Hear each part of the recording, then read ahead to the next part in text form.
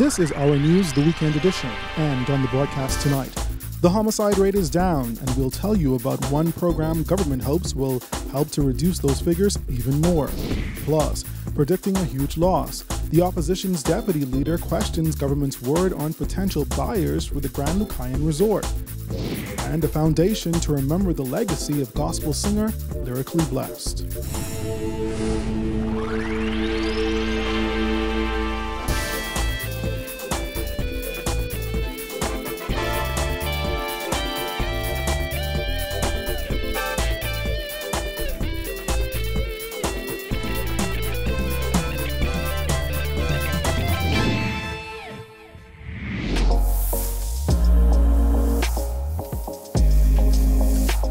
Our news is brought to you by Alive.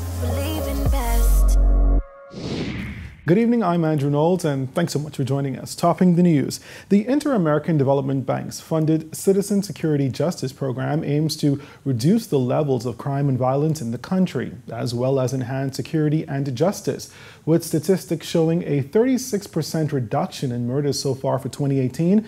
Our Jared Higgs tells us program coordinators are hoping the use of youth centers will contribute to a further drop in those figures. We're looking at transformation of not just people, but minds. Dr. Rochelle Lightbourne is the Component 1 coordinator for the Citizen Security Justice Program.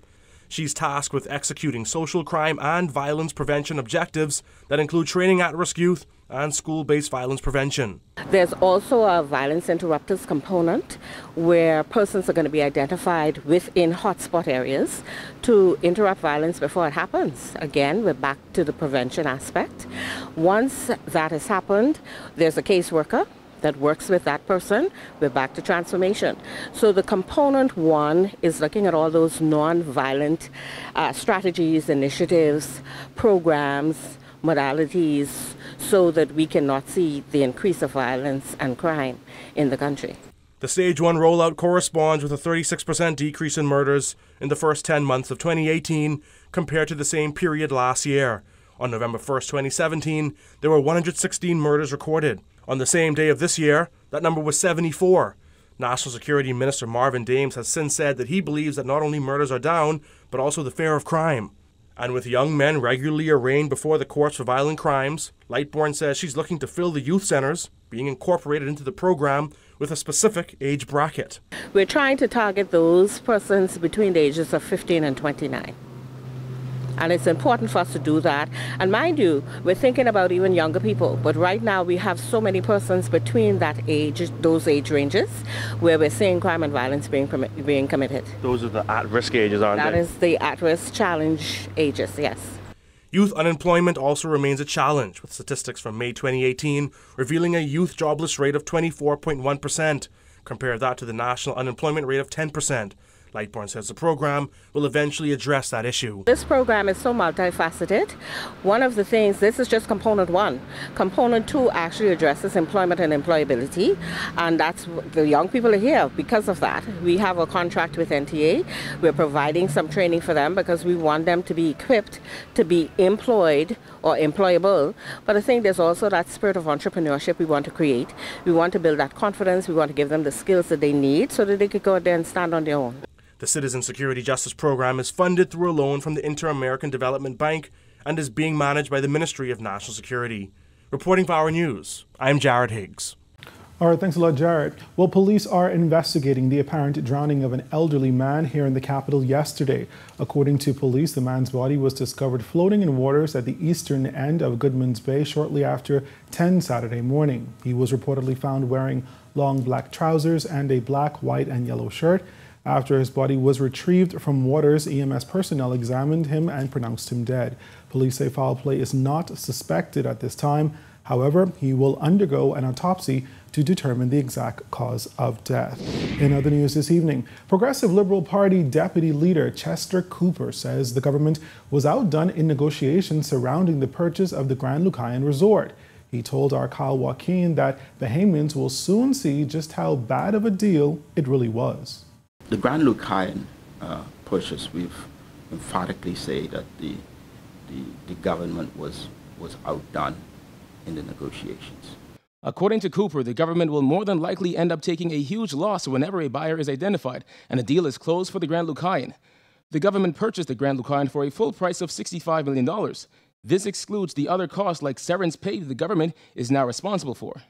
I made the point that the severance payments, for example, ought to have been made by Hutchinson Whampoa, the vendor. The government is now stuck with paying the severance of the 200 or so employees who say, we want out. Just this past week, Finance Minister Peter Turnquest said there were some 10 potential buyers for the property, which has been shut since the passage of Hurricane Matthew in 2016.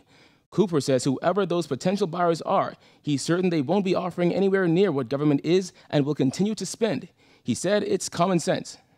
Now, the employees have no confidence in the transaction. Sunwing pulled out of Grand Bahama. They had no confidence in the transaction. They had no confidence in the government. This is certainly the way it's being perceived by me. And therefore, this is going to be an uphill battle for the government to really get this hotel moving again. The Prime Minister has said government is not in the business of owning hotels and that his administration made the decision to purchase only to save jobs and to add some sort of aid to the ailing economy of Grand Bahama. They know nothing but running hotels, and they would do well to engage an investment banking firm that understands the space in the industry and get on with the sale of the hotel. Cooper said until he sees a deal finalized, he won't believe government's talk of potential buyers. Well, this government also said that they were going to sell Bahama when they became the government of the Bahamas. So now they're saying they have 10 buyers. They said they were going to find a legitimate buyer for Bahama. We must not let them forget the nonsense that they threw out during the campaign trail. They lambasted and demonized the Chinese, and now the Chinese are wonderful. So it's very important that we hear consistent messages from the government so that when they say they have 10 buyers for the Grand Lucayan property, we can take it to the bank. But I am going to accept that there's a transaction in the works when we see one actually happen. For Our News, I'm Kyle Joaquin. Well, there is no real way to prepare for a storm, and for Delisa Ferguson, November 6, 2017 brought a tsunami of emotions when her husband, international gospel singer Japheth Lyrically Blessed Ferguson, succumbed to kidney failure. 1 year later, still reeling from the loss, Ferguson is embarking on a journey to keep the legacy he left alive. Here's our Jillian Gray. After 5 years of marriage and 13 years together, Delisa lost the love of her life, Bahamian gospel artist Japheth Lyrically Blessed Ferguson. Don't you cry for me, no, no. Don't shed a tear for me, no, no. Lyrically Blessed, best known for his unique songs and booming voice, died last November. Delisa has embarked on the journey of keeping his legacy alive by launching the Japheth Lyrically Blessed Ferguson Foundation. In efforts to keep his legacy alive, I decided that this would be the best and the most effective way, not only in keeping his legacy alive, but in also extending the impact of his ministry. I hope that people will be informed, inspired, and impacted by the works that will come from this organization. The foundation will focus on mentorship, outreach, and health awareness. Though the foundation, which will take place at Life Changers Ministries International this Tuesday, marks a new chapter for Delisa, it's also a time of remembrance. Tuesday, the 6th of November, will mark exactly 1 year since the passing of my husband.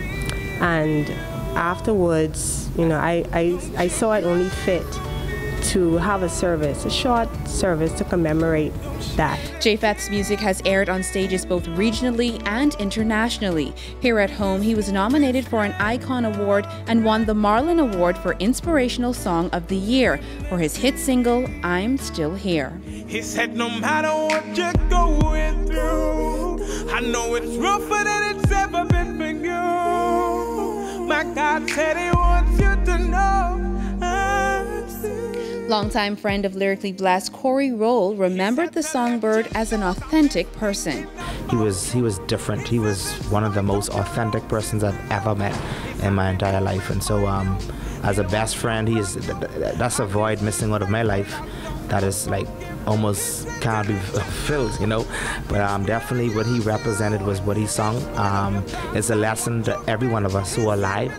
The foundation is going to be looking on mentoring folks who are interested in music, giving it backing even those who are struggling even with their health-wise. Delisa also shared, you know, with the team that she would like to provide financial assistance to those who need it, especially when it comes to treatment, and the list goes on and on. So even if you yourself would like to be a mentor, like to be a part of the foundation, I would say to reach out to Delisa on Facebook, Delisa Ferguson. As Japheth Ferguson took a keen interest in mentoring the next generation, his wife plans to include some of those mentees in the launch of the foundation. As she says, it's a way to ensure that legacy lives on. Reporting for Our News Weekend, I'm Jillian Gray. All right, thanks a lot, Jillian. Well, we will take our first break here, but still ahead tonight. VPL is still working on a plan on its utility-scale renewables. Plus, one Bahamian company seeks to power parts of Grand Bahama.